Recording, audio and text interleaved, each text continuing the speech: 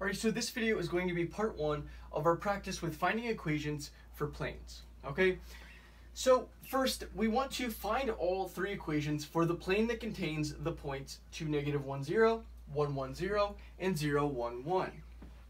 Okay, so the first thing that we need to do, well, what do we need for a plane? Okay, we need a point on the plane. Okay, we have 3, and we need a vector that's normal to the plane. Okay, so first to do that, we need to find two vectors that are on the plane, okay, and then we can take the cross product of them, okay, because we're not given a normal vector here, we're given 3 points, okay, so that's what we're going to have to do. We need to find two vectors that are on this plane.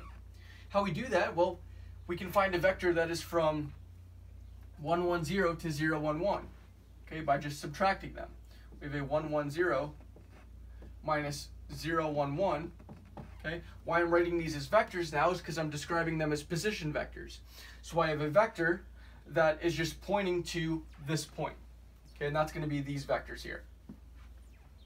And it just makes it easier to kind of show your work with. You have a 1 minus 0, that's 1. 1 minus 1, that's 0. And a 0 minus 1, that's -1. So here's one vector that we know is on this plane. All right, let's find another one. Let's say, doesn't really matter what we do now, let's find another vector on the plane. 2, -1, 0 minus, let's go 0, 1, 1. That's going to equal, we have a 2 minus 0 is 2. We have a -1 minus 1 is -2. And we have a 0 minus 1 that is -1. So now we have two vectors that are on the plane. Okay, and if we do something like 1, 0, -1 cross 2, -2, -1, okay, we find the cross product, we're going to get a vector that is orthogonal to the plane. Okay, so we're getting a normal vector. So that's the whole idea of what we're about to do here. We have a 1, 0, -1. We're going to cross that with 2, -2, -1. How do we do that? We set up our 3x3 matrix. We have I hat, j hat, k hat on the top. We have a 1, 0, -1, and a 2, -2, -1. All right. So first we need to find I hat. Find out what our I hat's going to be. It's going to be 0 times -1 is 0, minus a -2 times -1 is going to be 2. So we'll get a -2 here. Next we'll get a minus j hat. That'll be times a 1 times -1 is going to be -1, and then we'll have minus a 2 times -1, which is going to be -2, so this will become a +2. Then we'll have plus k hat times 1 times -2 is -2. Then we're going to have minus a 2 times 0, which is just going to be 0. So we get, this is equal to -2 I hat, minus we have a -1 plus 2, that gives us just a 1, so we have minus j hat. And then we have plus a -2 k hat, so actually that'll be minus 2 k hat. All right, so that is the vector. Okay, that's equal to the vector -2, comma -1, comma -2. Okay, right there, that is a vector that is orthogonal to the plane. That's going to be our normal vector here. Okay, so that's going to be, so we have n is equal to 2, -1, comma -2. Actually, sorry, it's -2, -1, -2.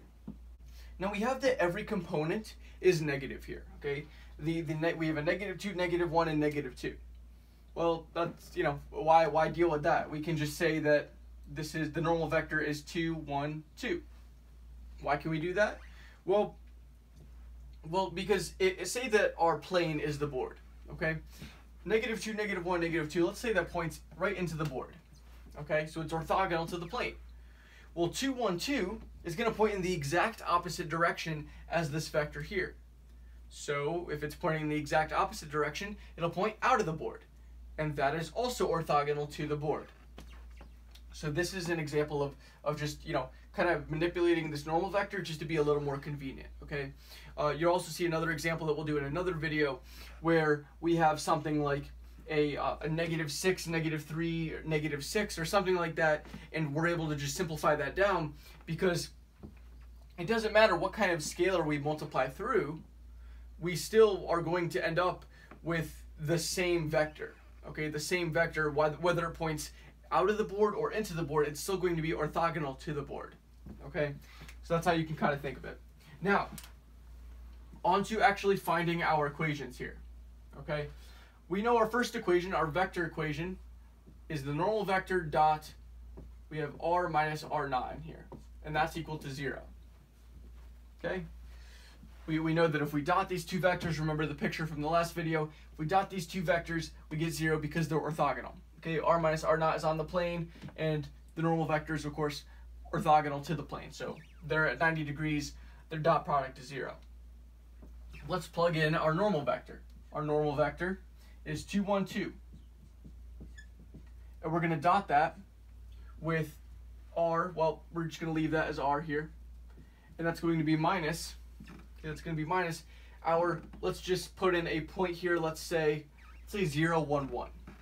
Okay, that's a point on the plane. And that's going to equal 0. Okay, right there, that's your vector equation. Now next, you can find your scalar equation by just taking the dot product, okay, or finding the dot product of these two things, okay? So we know that r is x, y, z, okay, so we can write this as 2, 1, 2 dot x, y, z minus 0, 1, 1. Okay, that's what we'll write it as for now. Now, we can just do a little bit of subtraction here to get that we have 2, 1, 2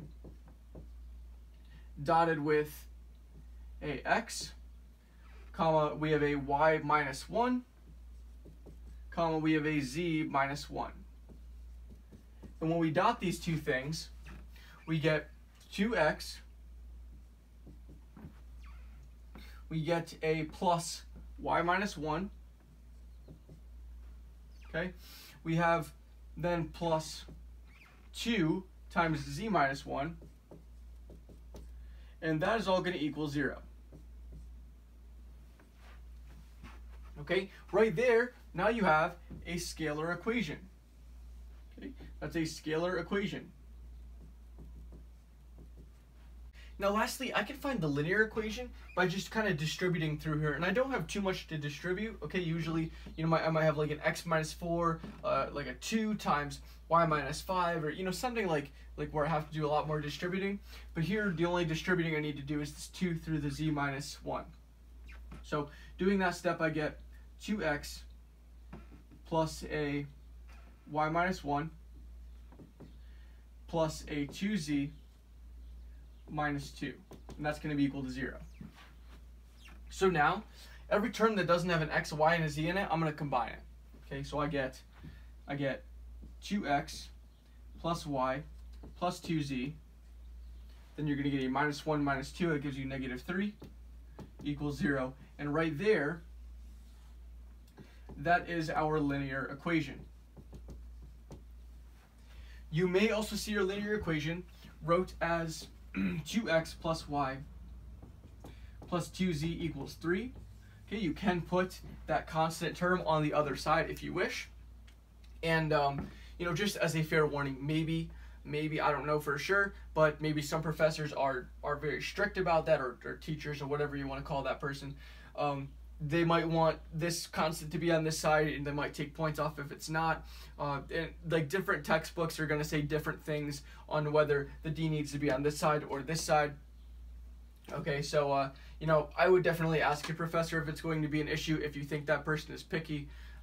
But anyways, yeah, there you go. You have a linear equation, you have a scalar equation, and you have a vector equation. Okay, and you kind of see the progression through. First, we found just the regular vector equation by having that point and the normal vector. We took the dot product we found the dot product that was our scalar equation, okay? Because when we find the dot product, our dot product is a scalar. That's how we got the scalar equation. Then we distributed through, and we just combined like terms to get our linear equation. Okay, we kind of just cleaned it up a little bit. Okay, so that's basically how you find all the equations for a plane. That's going to do it for this video. So if this video helped you, make sure to leave a like and subscribe by clicking my icon in the top left. You can also view the playlist for vectors and the geometry of space, the explanation video for equations of planes, and the next video in the series. Lastly, if these videos are really helping you, consider supporting me on my Patreon, which I have linked in the description down below, along with some other pretty cool links that you should definitely check out. See you soon.